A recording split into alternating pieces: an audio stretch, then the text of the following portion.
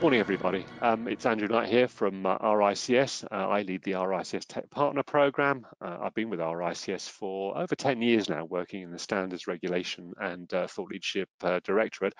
And I'm really pleased this morning to have a conversation with Stuart Little of IRT Surveys. So welcome, Stuart. Thank you very much, Andrew. Great to have you on board today. And I'd like to kick off, I guess, with perhaps an introduction from your side, really a bit of a backstory on why IRT Surveys was created and the kind of experience and skills and knowledge of the team that you've got and built. Well, that's a long question, that one, Andrew. I could talk on that one for about an hour and a half. We were founded, crikey, just coming up for 20 years ago. And I'll share my screen with you so you can see Sure. who we are and what we do, if that's okay.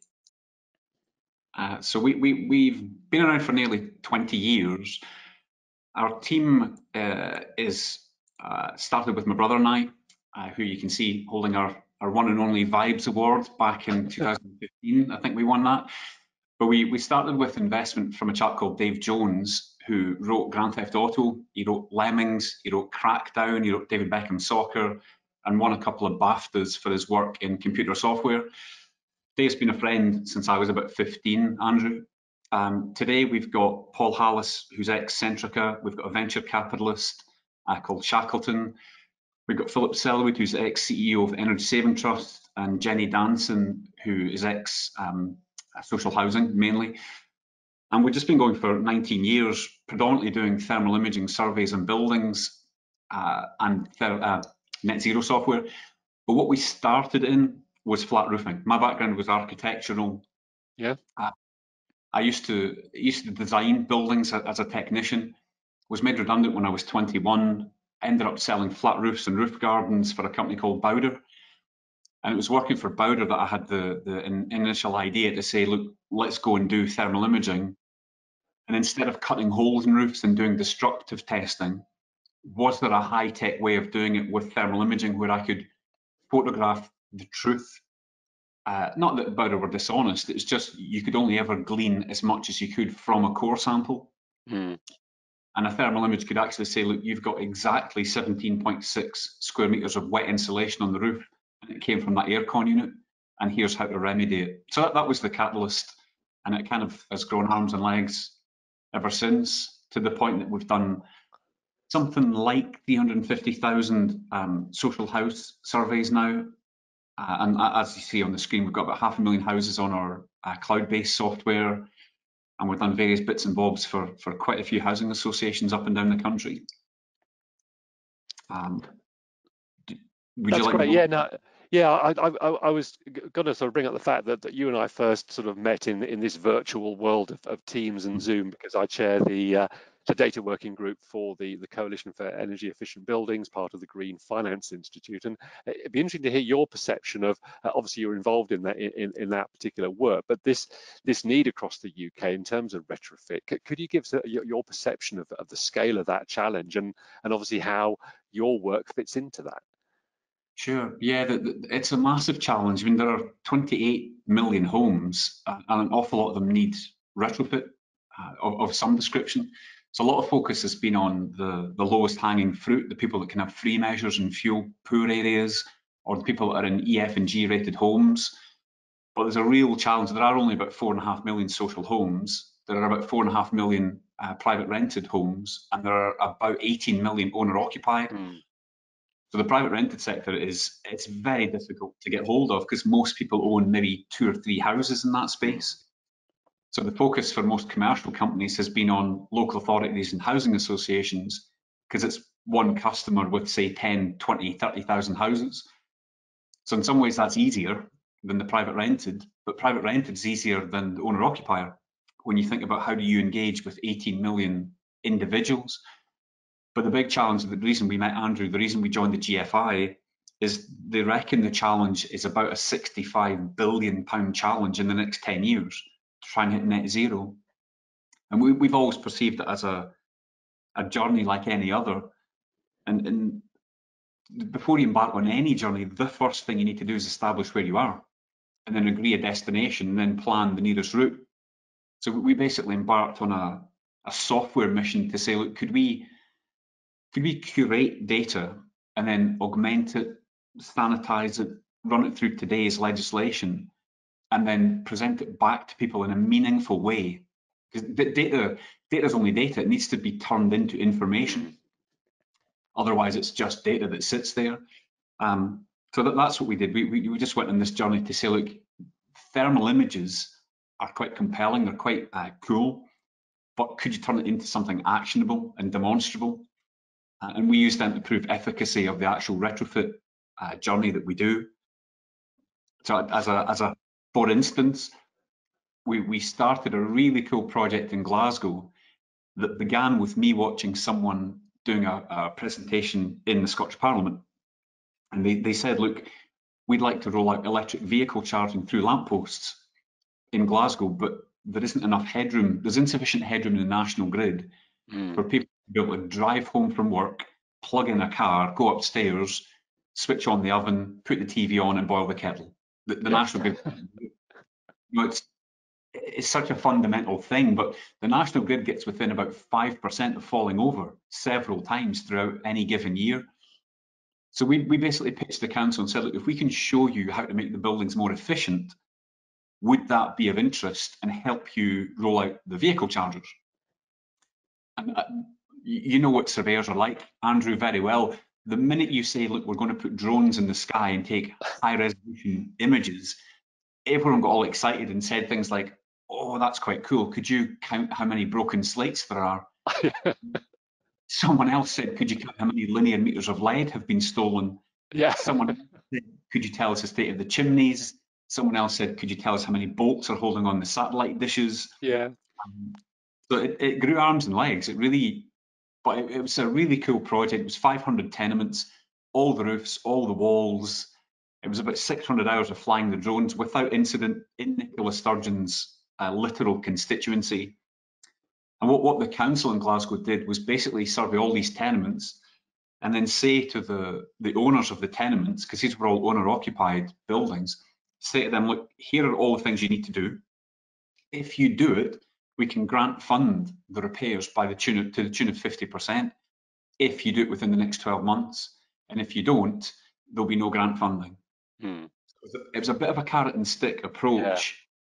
But it's a good example of how you get that data into actionable results. Andrew, you know, it's really important that people, they don't just sit on data. It has to be meaningful. So how did you turn that visual data into kind of structured, actionable data? How did that piece work? that bit was easier. That bit was easier than getting the health and safety and the procurement process done. Yeah. We basically took lots of very high resolution visual images, lots of high res thermal images, matched them together, put it into our software, monetized all the images, so we could actually tell you how much money, carbon and kilowatts, was being lost from each photograph, but then embedded it into basically an interactive report where you could go down the street, click on a building, pull up the building, and then interrogate it. But it did take everyone in our company about 5 months. It was a big endeavour. And you talk about things like, I see there on the slide that, you know, the cracked slates counted. Were you using that kind of visual recognition software to actually look at objects and understand the kind of objects it was seeing? I would love to say there was an element of AI involved in that, Andrew, but some of it was just old school, look, zoom in. So we had the visual images we had were so high resolution that you could zoom in on one slate and it would fill a 32-inch monitor, and you could see a 10mm crack in it. And we just couldn't have any AI software that was as good as an experienced surveyor. As an eyeball, yeah. Yeah. So it was a bit old school in some, super high tech in one element, and then a bit old school in the other. So what was the next step? What happened from that? Well, the unfortunate bit about that project is we delivered it about the 15th of March last year. Ah, right. And on the 16th of March, we pretty much locked down. So the project's still sitting there. The council didn't quite get around to issuing all the reports. None of the retrofits have yet happened, but it's all just sitting there waiting to catalyse again and be rolled out. So we're hoping that that'll happen this year, maybe next. Good. So moving on, as your slide says, to the retrofit problem, take us through that. Yeah, well, that's why we joined the Green Finance Institute as well, because we've been in this sector for about 19 years, and there's always been a problem with finding houses that need something and identifying specifically what it is, and then funding it.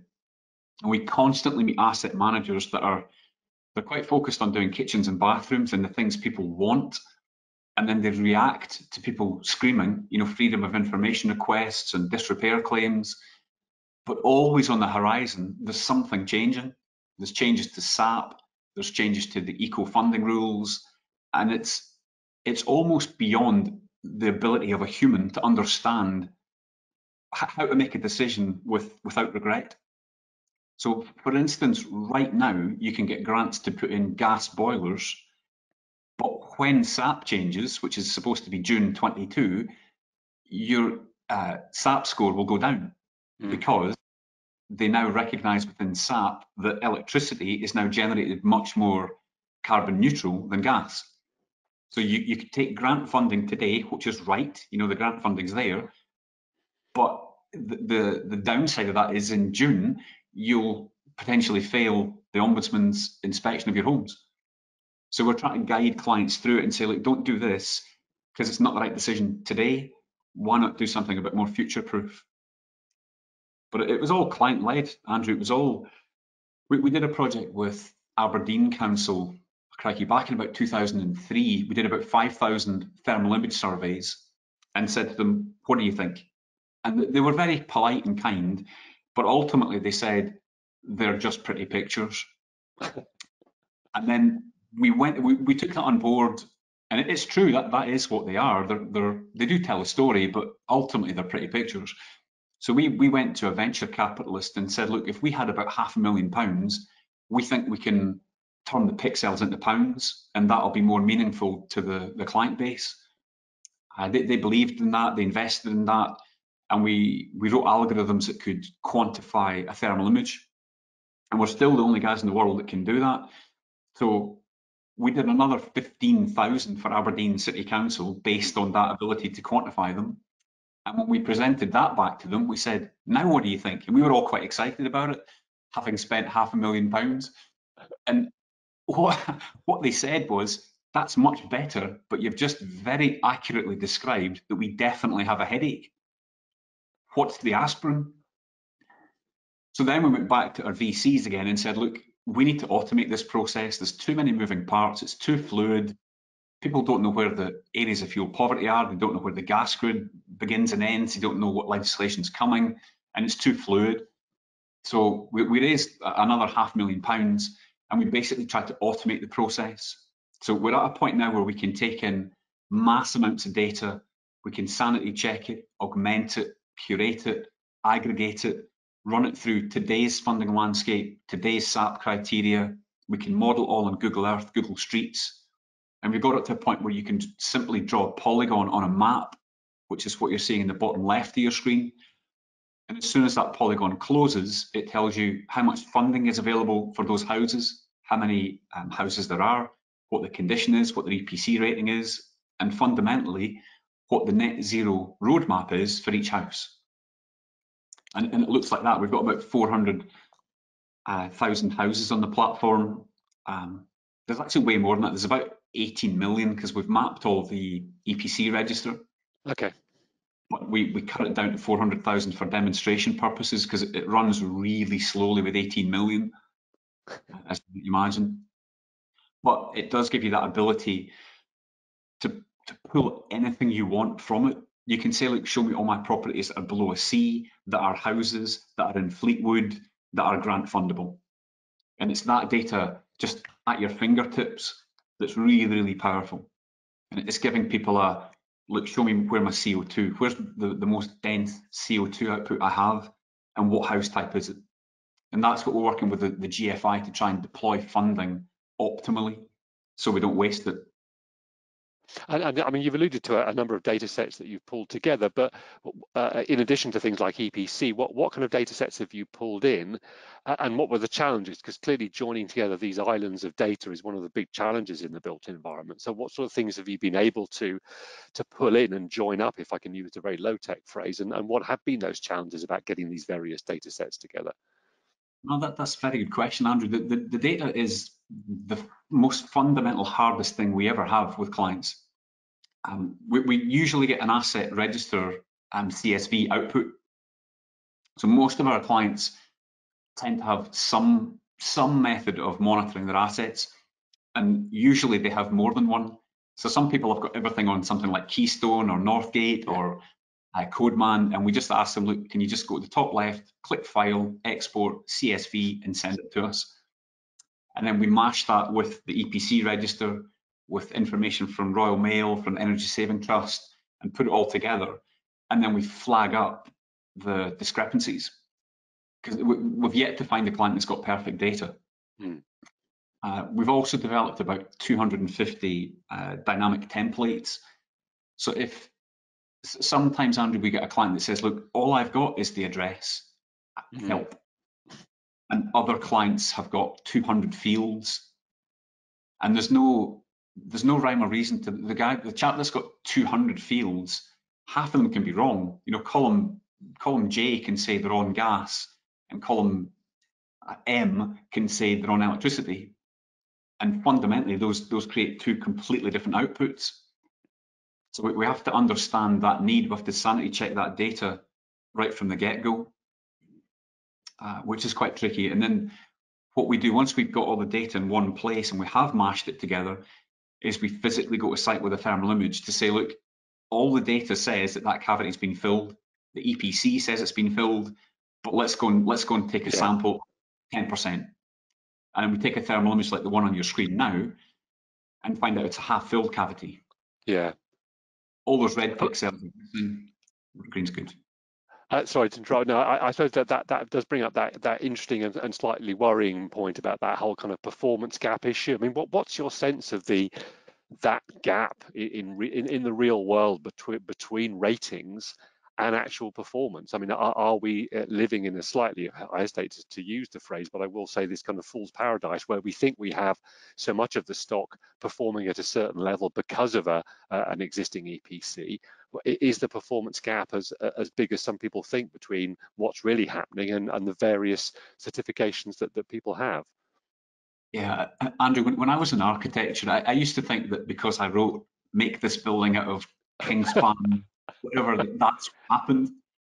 And then when I was in specification sales and the flat roofing side, I realized that convincing an architect to specify a product was only the beginning of the journey to make sure that what's on the drawing is what arrives on site. Even with contractors and subcontractors and QSs, there's a myriad of ways things get changed. Our real world experience, if you look at insulation on houses, of the 350,000 houses we've physically surveyed, we found a third of them had no insulation. We found a third of them were well insulated, and a third were badly insulated. So of the 2/3 that were insulated, 50% of them weren't what they said they should be. That's the irony, is that it's that grey area of where you think something has been done, but actually it's that quality that hasn't happened. That either through, dare I say it, poor workmanship or just not using the right materials, where there's almost that we think they should be doing X, but actually the real challenge is that hasn't been properly implemented. And I guess that's one of the challenges of the whole retrofit agenda, is that kind of quality of work and then that ongoing measurement in some way to understand that are we actually, because as you say, I forget how many billions of pounds might be involved, but a lot of money could be spent arguably and not deliver the result. Yeah, oh no, absolutely. And that's what we need to avoid this time round, because there's been a lot of money spent, a lot of taxpayers' money spent on initiatives like ECO and the predecessor EEC, all spent with the best intentions. But the minute there's a lot of money to be made, sometimes it brings out the worst in people, and they cut corners. The trick for the RICS surveyor is that image on your screen. If you had a drill gun with you and you drilled at waist level and you took 3 or 4 boroscope samples, you would report back and say, yeah, it's full of insulation. Fine. It's okay. So that's what excites me about the thermal imaging, is you get this picture and you say, look, we're not trying to sell you anything. There's no insulation involved, but I know why your house is cold upstairs. It's a really simple test, and it does give you that whole picture. And then that screen, the image that's on your screen now, that's literally before and after. House on the left has been insulated, house on the right hasn't. The black circles are satellite dishes, the black stripe down the middle is a rainwater pipe. The little hot spot in the top left house is a bird's nest. But it's just a really compelling way to say, look, if you insulate your house, you'll save £347 a year, you'll contribute 3.6 tonnes less CO2 to the environment, and you'll save 18,000 kilowatts.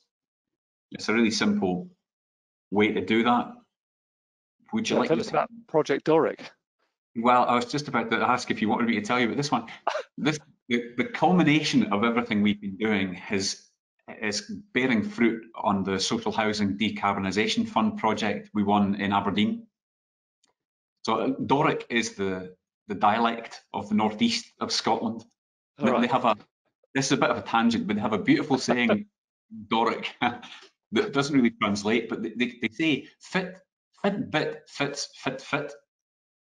And in Doric, and anyone listening who is an Aberdonian knows, I just said, which boot fits which foot. In Doric, it all sounds like fit. Anyway, in this instance, it stands for the Domestic Optimised Retrofit Innovation Concept. But we give it in Doric to give it roots in Aberdeen. But we pulled together a consortium with all the partners at the bottom there, and we put Aberdeen's entire portfolio is 22,000 houses. So we've analysed all of them against today's investment criteria. We identified 500 houses that met everyone's objective. So Robertson Construction wanted them to be really dense because that made more sense. They didn't have to set up multiple sites. Yeah. They had one porta cabin sort of thing. SMS are a large and smart metering PV and battery installer. They're a huge PLC with a couple of thousand staff. They also brought in £2.5 million worth of funding to the project, so they fund matched everything from bays. So quite an important partner in the process. But they needed south-facing elevations. They needed 2 or 3 bedroom houses. But then Aberdeen Council themselves we're really keen on these houses. And then we had to look at things like asbestos. We had to look at residents' engagement. So we kept whittling it down to say, look, there's 22,000 in the data. There's 500 that meet everyone's criteria. Weed out some that, through discussion, became unsuitable for one reason or another. Then write to those 250 people and say, we'd like to spend £55,000 improving your house. We're going to do a fabric first retrofit. Then we're going to add PV and batteries. Would you like it? And 150 people came back and said, yes, please. 100 either didn't want it or didn't respond. So then we went to site and did more what an RICS surveyor would do. We did proper EPCs. Yeah. We did risk assessment. We did more involved thermal imaging surveys. Then we whittled that down to archetypes and got super involved. So they became daytime, nighttime, internal and external thermal images, then the pressure tests. And then to be able to super accurately quantify the thermal images, we applied our G-Skin. I don't know if you're familiar with them, but they're a little device that's about the size of a postage stamp connected with a thin wire to something about the size of a matchbox. You leave it in situ for 72 hours and it works out the absolute U value of the fabric. All right, okay. And then you can apply it to the whole project and say, look, we know the absolute U value. Now we're on site right now, physically bolting things into those buildings. And then once everything's done, we're physically surveying everything again, just to make sure everything's aligns and meets the objectives that it's supposed to. But it's good fun. It's a big project. Very important one for us. I guess the question that I always think about when we talk about this whole retrofit challenge for the UK is and I'm interested to hear your thoughts on this challenge, is how do we scale up to the challenge? Because this is just such an eye-watering number of dwellings that needs to be addressed. And as you say, some are sitting in private rented sector, obviously some in social housing, and obviously a lot of owner-occupied. What are your thoughts on that challenge of the scale-up? Is it a bottom-up process with lots of local authorities and different stakeholders working bottom-up? And how is that matched by the kind of top-down approach, either through obviously the Scottish administration, the UK, the devolved nations? What are your views on how the market and governments and other actors can actually make this happen on the scale that needs to happen? How long is this vodcast? How long do you have? What I would love to see, just a whole house fabric first retrofit rolled out like a cookie cutter. If we could say, look, if you live in a 2-bedroom semi-detached in Bradford with a gas boiler, here's the process, here's a simple step-by-step way of doing it. But there's so many players, it's going to have to be a blend of carrot and stick as well. The tricky bit we always find is humans. You could say to someone, look, buy this PV and battery, it's going to cost you £8,000, but you'll save £65 a month. The average person in the UK has £93 in the bank. That's the genuine life savings of the average UK person. So there has to be a mechanism in place where it's heavily subsidised. Yeah. And we get strange experiences, Andrew. We get people, super grateful people, who said things like, look, you've saved me £6.50 a week or a day because of this fabric first, and they're almost in tears because that means they can afford to eat at the weekend. Those people are super happy to have a retrofit. And equally, we've met more wealthy people who've said things like, saving 65 quid, I could just not buy a new mobile phone. And it's how you get those two to meet is tricky. We just have to make it sexier than it is, because insulation's not a sexy thing. No, and I suppose that the challenge is making people care. As you say, one of your examples there is somebody who, if I'm very blunt, clearly doesn't care about the bigger issue that this saving of money actually represents, because obviously that's so many tons of carbon. So it's and I suppose perhaps it's overdoing it to talk about the analogy with drink driving, but it's almost that societal change about something being made to be feel not acceptable anymore, that actually having a house that isn't thermally performing well, almost dare I say, it shouldn't be considered to be an acceptable thing anymore. It should be seen as what it is, which is not only wasting money, but actually polluting and simply not, I suppose in the same way certain countries of, I think, Scandinavia, that trend towards, dare I say, almost flight shaming, but that encouragement to say, well, actually, why are you flying? Why can't you get the train? Why can't you look at other ways of doing things? And it's raising a level of awareness, which hopefully is beginning to happen more broadly, but making people think that it's ironically not just about the money, that there are bigger issues here for people who perhaps, ironically, for them, money isn't the issue so much. Yeah. I think for every commercial person, we have to follow the money. It's a common phrase.